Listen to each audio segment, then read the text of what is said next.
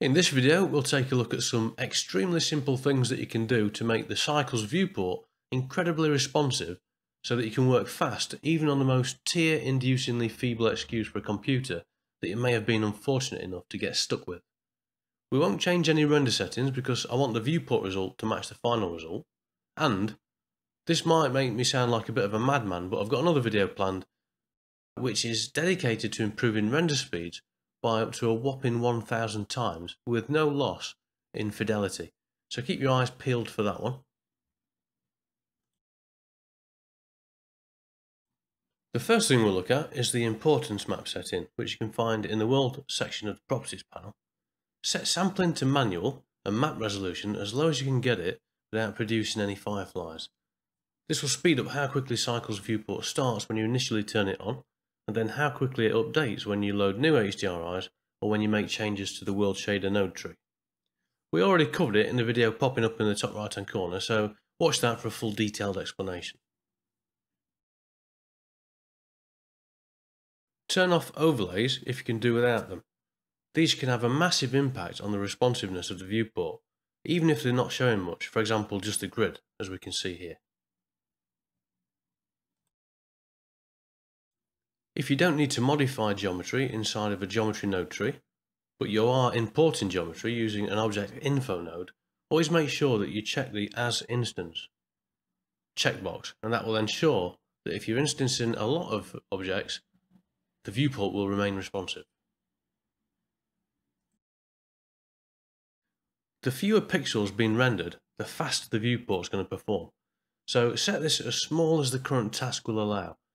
For example, if you're setting up lighting, then you're going to need to see the full scene, so in that case the best options are reduce the viewport size or change the viewport pixel size using the setting found in the performance area of the render settings. Setting this to 2 will mean the 3D viewport will display 4 times less pixels and therefore render 4 times faster.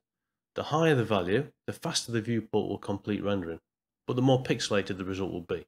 Generally 2 is good. If you're on a pants computer, then Auto may already be setting this to 2 for you. Alternatively, if you're working on shading, then you don't need to see all of the other objects in the scene, so you can instead reduce the number of pixels by setting a render region.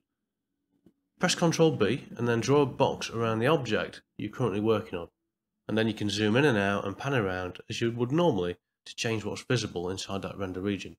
Or you can just draw another box. When you're finished, press Ctrl Alt B and that will remove the render region, and this will also work in camera mode and viewport mode. The next option is to consider having a simplified scene in which to create shaders.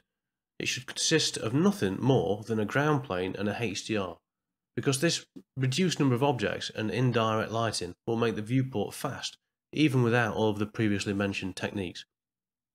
And the added benefit of this workflow is that your shaders will remain consistent in different scenes because you've set them all up using a single familiar lighting environment.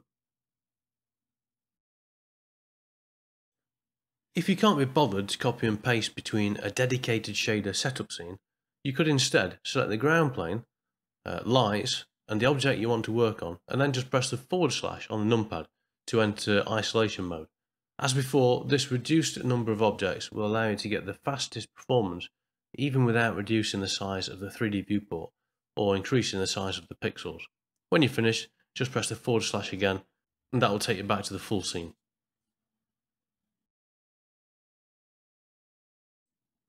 Always ensure in the camera settings that you've always got pass apart out turned up to 1, because depending on how much space you've got visible outside of the camera in the viewport, this can often double your viewport render speeds.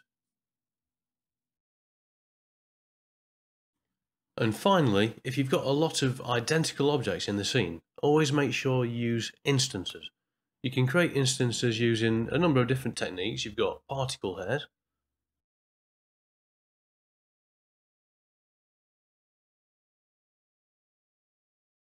you've got collection instances,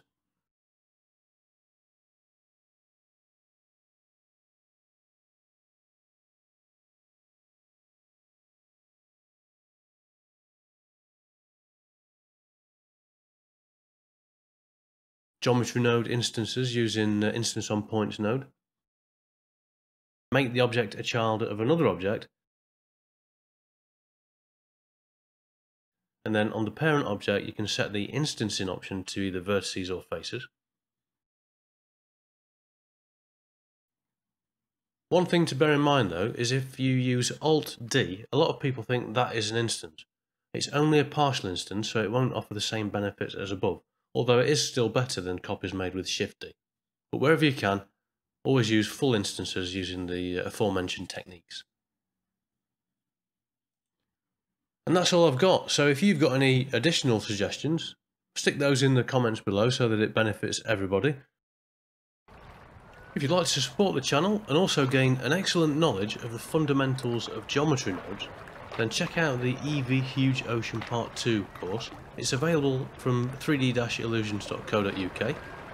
You can watch Part 1 for free here on YouTube. Part 1 concentrates on setting up the ocean using the ocean modifier and setting up the shaders, and then Part 2 is entirely geometry nodes. So, I hope it's useful and I'll see you next time.